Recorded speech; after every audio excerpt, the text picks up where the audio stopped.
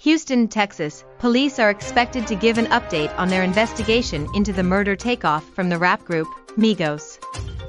Follow here for the latest. The annual awards show and 40 to 50 world premieres are coming soon.